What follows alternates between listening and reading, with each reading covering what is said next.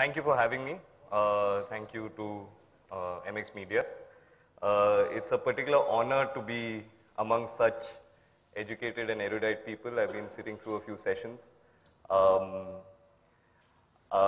we are a young practice, but we are a practice that believes that architecture is when one does something that as important as building, creating a building or building a structure, then one is, in a sense, responsible much beyond, codal requirements. One is creating a little bit of culture, and one is creating cultural objects that people identify with. They need to evoke a sense of stakeholdership amongst the user group that is using these buildings. And to that effect, how we go about buildings, how we plan them, how we design them as architects, and how we actually end up building them with support from structural engineers is all part of that process. So today, I would actually like to talk about what steel means to all of us as a constructed cultural object. I don't know if many of you are familiar with this quote by Louis Kahn, the architect of great repute, who asked that, what can a brick be? If you think of a brick, you say to a brick, what do you want? And the brick says, I like an arch. So what I think Kahn was trying to stress was that there is a certain relationship between the creator or the person who visualizes what a material will do and what a material will behave like. And that relationship is a two-way relationship. The reason why I start with Louis Kahn is because he made this reference to something as modest as a brick. But bricks very often don't necessarily only want to be arches. This is our very first designed building. It was the offices for a South Asian Human Rights Documentation Center, where we found that perhaps bricks, if they're not being arches, they might prefer being a fabric. The idea of something that is modular and small and repetitive, actually stitching with masonry being a stitched technology, is something that we discovered while we were designing this building. And that has elevated our thinking about material. So once we designed this building and it became a little popular amongst, it got published and got some kind of recognition, we were labeled as brick architects. Now that's a very strange label to have if you're an architect or a designer of any kind, structural or architectural. Because I don't think as people who are part of our professions can ever be prejudiced towards material. I think I heard a lot of conversation about concrete versus steel, steel versus concrete. Now technically, yes, amongst ourselves, we talk about this. But to the person who is actually utilizing our structures, who are inhabiting our homes, the homes that we design, who are sitting in offices and hotels like this, meeting with each other, they are not that prejudiced against materials. It is our duty to think of optimum ways to build, but it is also our duty to be sympathetic to the way in which we build, to be sympathetic towards what the person who's going to use those structures, really speaking, wants. This is, our relationship with built material is formed through a lot of cultural practices. So, as many of you are aware, in the early 1900s, there was a movement called modernism across various design fields. And it was essentially a move towards structuralism. And it was a move towards functionality. And as that movement evolved and moved on and changed, and the culture around that movement changed, and even the cultural anchors of people as it changed and evolved, perhaps we were hunting for something that was beyond just a visual composition of functional volumes, which is what architecture had ended up becoming. It had become just envelopes around volumes that housed function. It lost that essential nature of being a cultural object. So you had the arguments between the brutalists and the Messian architects who felt that light, thin structural steel would express a certain transparency in the structure, in the cultural objects, that buildings should appear like they are built. And on the opposite side, you had people who felt that, you know, the weight of concrete, the form-finding abilities of concrete was something that was much more expressive. But if you move on, over a period of time, you come across the works of an excellent designer, Santiago Calatrava. Santiago Calatrava was a structural engineer, but he is noted as a brilliant architect. And Calatrava's work, I think, impresses a whole new generation of architects, essentially because the material, his ability to use material structurally to express. In Calatrava's hand, steel behaves in a non-mechanical manner. Steel behaves in a poetic manner. Steel perhaps can even fly. The idea of a building material as being an expression of culture or being an expression at all is something that we had worked with when we designed this office for an outdoor advertising agency called Pioneer. You may have seen them. They have billboards all over the city, all across various cities. You know, they had a small plot of land in Delhi where they wanted to build this office. And typically, because we assume that plots of land that are rectangular would naturally have rectangular buildings, one doesn't look beyond that. But the fact of the matter is that if you're a corporate office and you're occupied during daytime, lighting and ventilation is at a premium, especially if the plot of land is narrow. So our process of looking at this project was to try and understand what is the client, really speaking, wanting to say with this building. If it is a corporate headquarter, it bears the identity of the agency or the entity that is housed in it. It goes beyond just being an office floor plate where there is open plan offices laid out. It is an expression of whatever is behind that company. So while we were thinking about what kind of forms would represent best this idea of identity, we came up with the form of a thumb. Now it seems that it's a very frivolous, almost a very too simplistic an interpretation of what identity can mean. But if you think about it, as an outdoor advertising agency, it is that simplicity of getting an identity, of understanding what a brand stands for. That is their realm of operation.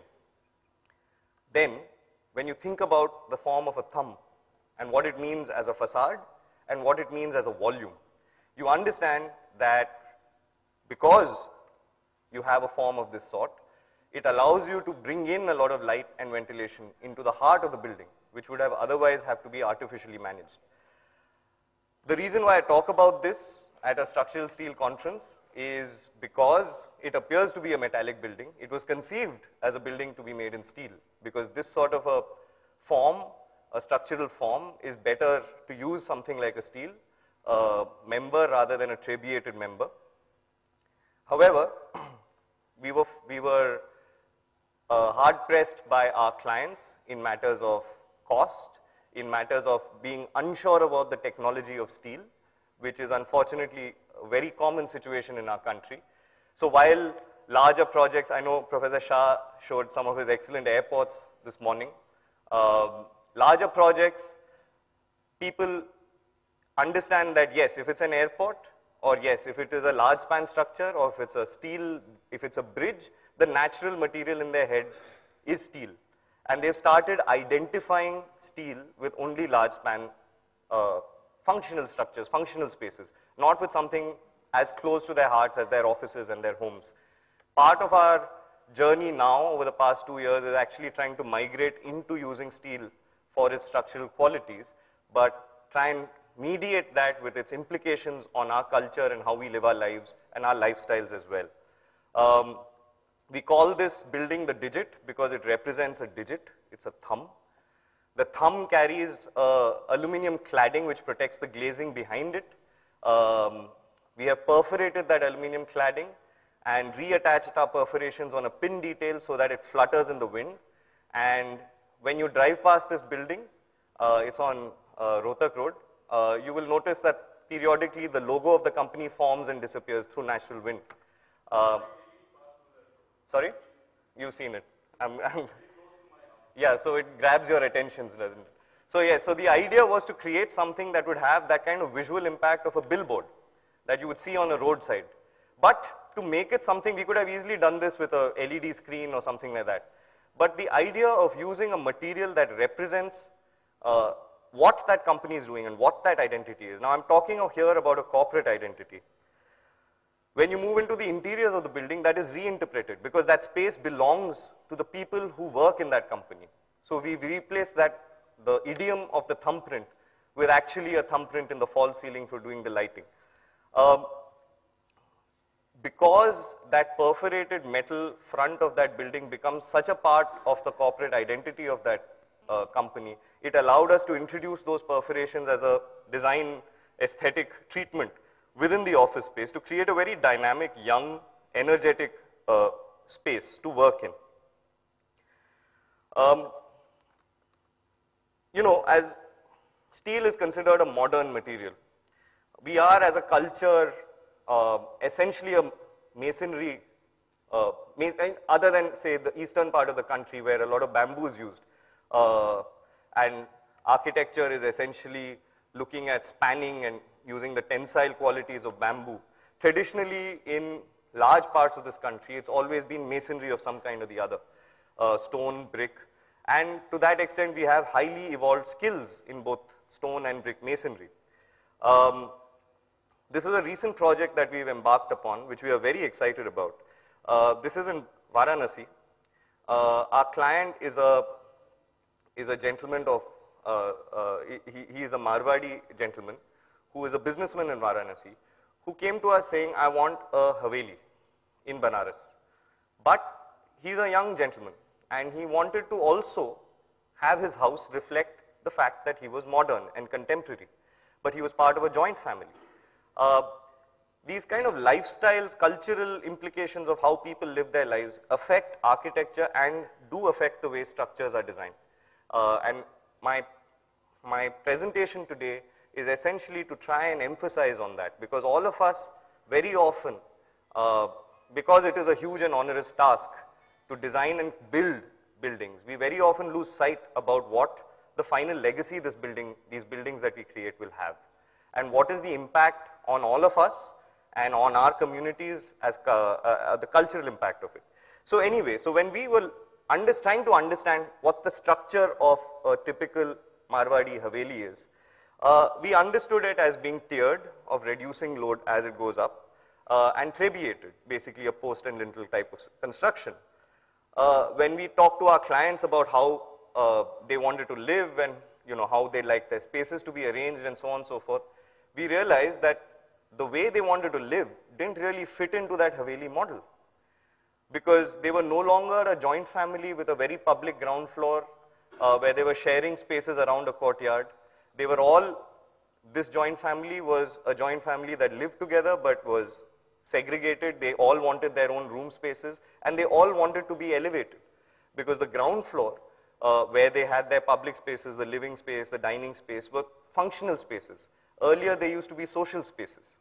Now the social spaces had shifted a floor above, and we realized that our Haveli, really speaking, needed to be an inverted pyramid, purely to kind of accommodate the kind of volumes that the lifestyles demanded.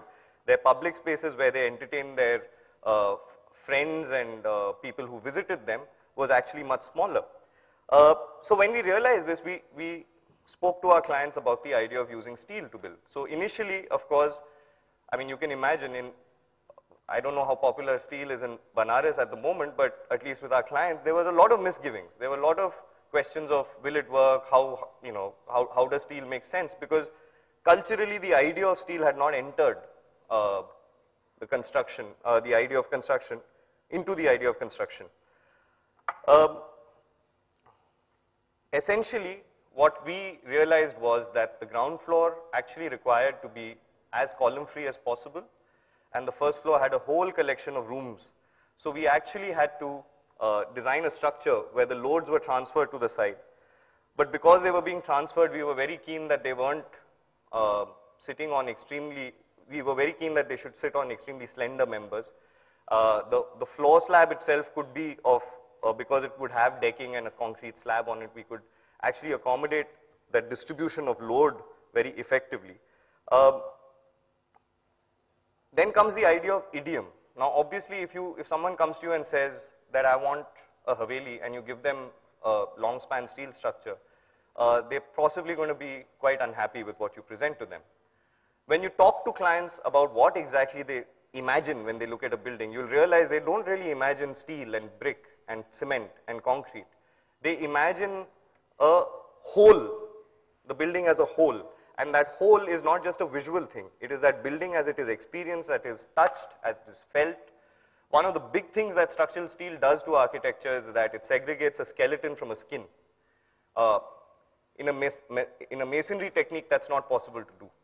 The moment you segregate a structure of a building as a skeleton and a skin, it allows you a lot more layering and much more complexity on how you develop your designs. If the skin is independent of the skeleton, you can have a lot better control on how you insulate it, what the finish looks like, what the detailing is. It tends to move modular in terms of how the structure is designed, but those are situations, those are where the skill of the architect actually comes into play. So we've now designed this light-filled Haveli, unlike most Havelis which tend to be dingier in their rooms. We've designed it with an envelope of a jali on the outside that is mounted onto the steel structure.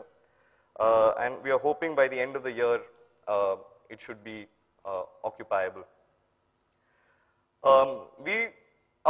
Like I said, 2 or 3 years back, we started working with a lot of steel at a small scale. This was one thing that I felt, that both my partner and I have ever felt is intriguing. If there is a material where excellence of design and excellence of fabrication can only be achieved at a large scale, what can we as architectural designers do to kind of introduce it to a smaller scale? Because I think it's very important for the steel industry to consider what it means to look at steel and its implications at a smaller scale of construction.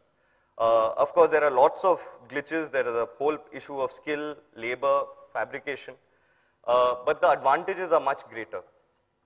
Precision is one thing. More and more materials that are being finished, like for example in this building, which is also a residence, we decided to go in for walls that were insulated and have ceramic tiles on the outside.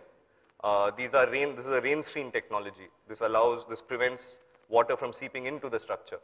But to be able to do this, we cannot do it if we were to build a structure made out of masonry. The precision required could not have been achieved. So then the material of the finishing starts demanding this kind of precision from the structure. Mr. Das had spoken quite eloquently about tubular sections. I would highly endorse what he says, in as much as I too see a lot of potential, especially at the smaller scale, of using tubular sections, where the repetitiveness of that structure, the fact that it is a truss with so many members, is something that can actually help, because it helps you design your fenestrations better, it helps you design your cladding systems better. You're not shifting material from steel and then aluminum to reduce the span and then cladding it. You can actually start thinking in terms of using the structure to get much more. Lighter structures means faster construction. It also means lesser time. So we've started doing this, and we are experimenting. You can see on the photograph here, we managed to introduce an entire floor of glass in the middle of the house, which allows, again, a lot of light to penetrate. Again, not possible without an underpinning of steel. Within the house, certain parts of the house that so far have always traditionally been thought of as functional spaces, but now more and more in residences and commercial spaces, they are social spaces. A staircase is a very good example. Most houses, most buildings tend to treat staircases as fire escapes, as super functional spaces. But these are very expressive. This is where families meet. This is where you change, where co-workers meet with each other. These kind of elements of the building also need to be expressive, which is not, again, possible to do if you were to think of the standard kind of construction techniques. In this case, again, because the structure is independent of the skin, we were able to design the staircase in a residence where essentially the staircase acted as a light fixture. It kind of lit up the entire space and emphasized the importance of it as being the heart of the house. So we have now started gradually introducing elements of structural steel as independent of the rest of the structure. As I move on, I'll show you how more and more is kind of creeping into our work. Again, this was a very interesting, this in fact was a big mind opener for us in terms of how we think of steel. The entire structural member over here is a folded plate of steel that has been turned and uses the tensile nature of steel to create a large expansive staircase, which again connects all these floors in a very fluid sort of manner. So the understanding amongst most lay people is that steel is very rigid and it's all right angles and it's all girders and it's all struts.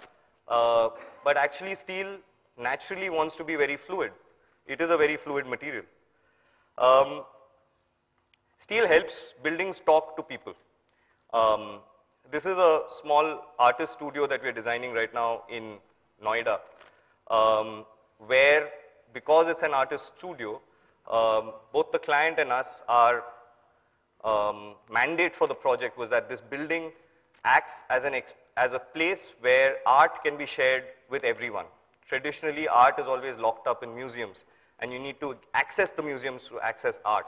So we thought, what if we created an artist studio that was open, that was actually something that people could get glimpses of what is happening on the inside. And actually, eventually, art can be shared as on the facade of the building, and that can keep changing with time. So what you see over here are two, like to call them concrete ribbons, but these, you know, the floor slab becomes the wall, then goes down to the basement, then comes up. And these two flowing ribbons of concrete are contained by a steel structure. As an artistic expression, many of us find that there are always systems that support fluidity. In this design, we realized that the rigidity of a girder side panel, which we needed, and I'll explain why, when it kind of runs through the fluidity of concrete, you actually get some incredibly, how shall I say, stimulating spaces. This is what the studio, this is actually, I took these photos just yesterday because I knew I was going to come and talk to you.